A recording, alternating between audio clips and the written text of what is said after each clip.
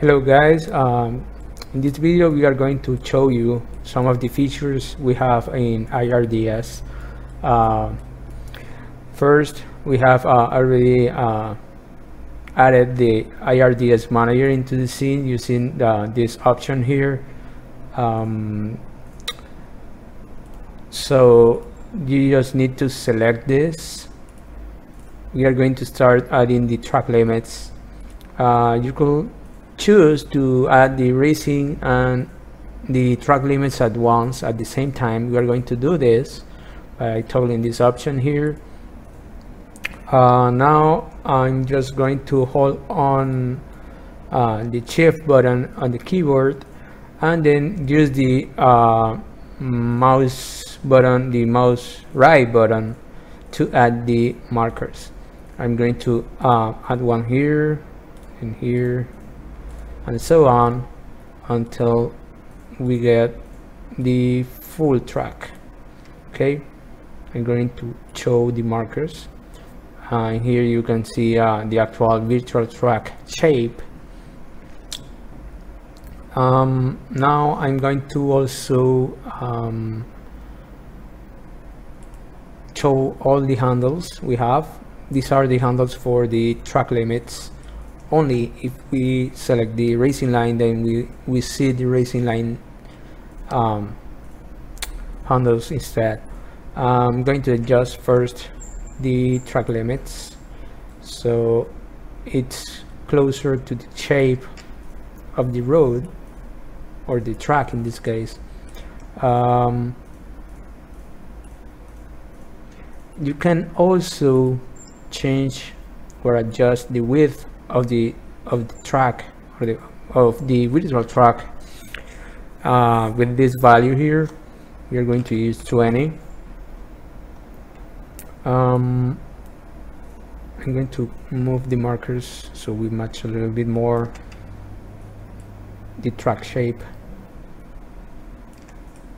You can see that everything is updated in real time on the editor in the scene view, so you can actually see how what you are moving is affecting everything in there. I'm going to insert a point here using this option and holding shift and right click with the mouse button, with the right mouse button, and we're going to adjust this a little bit more. Okay, other things you can do is you can, for example, adjust individually the offset of the track limit to better, cover the shape of the actual model of the track. You can also change the control points of the spline to better match the shape of the track model. Also, you have these two squares in here. If I, for example, click in this one and turns green, it links the offset. So if I move this, it will move both together. The same is for the control points. If I click this, you will notice that there is only now one single circle, and when you move it, both sides move at the same time. Also, it's really important that the shape of the virtual track is as close as possible of the real model of the track, because those lines takes the normal for pointing those little points that makes this the yellow line in there, which is the track limits, and that's used for the AI knowing where all the other cars are in the track. So that needs to be pretty accurate. Now I'm going to adjust the racing line, I'm going to delete some points of the racing line because there are too many. You need to make the racing line as smooth as possible, because the system will calculate for you the maximum speeds on the curves and on all the track. So if you have way too much control points for the spline, well, you know, the line won't be that smooth, and also your track won't have a really smooth speed calculation. So that's pretty much what you need.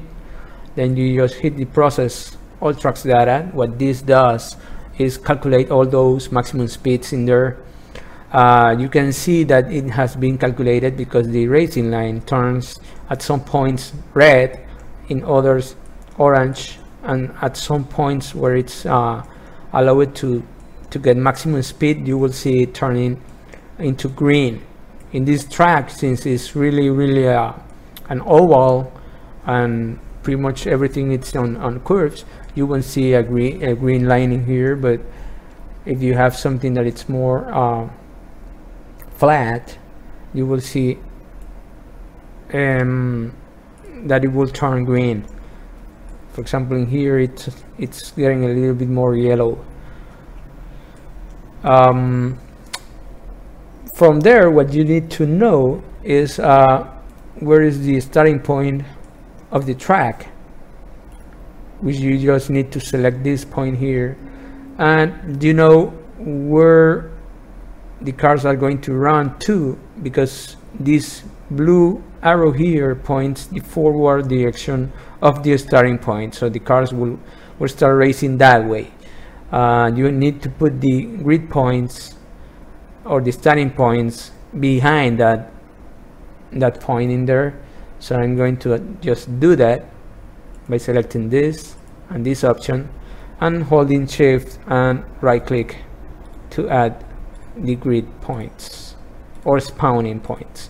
You can notice that the system also aligns these points to the racing line, so you don't have to do that yourself, and also aligns the points with the normal of the surface you are putting it on, so you don't have to adjust that neither.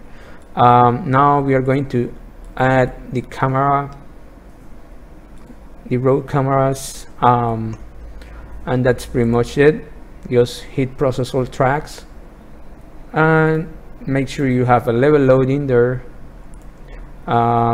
with the car settings at least in the default mode. When you have that without setting anything in here, what the system will do is that it will look for the resources folder and cars folders, which is the default folder for having the cars you want the system to pick from for assigning to the AI and the player. In this case, for the player, I have the selected car name exactly the same as the prefab we are going to use, and that's pretty much it. You just may want to hide the markers so they don't show at play mode, and just hit play.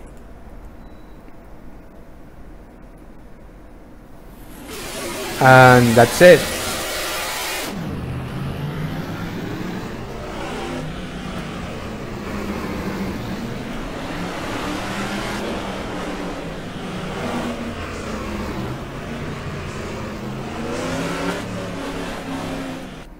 Well, thank you for watching.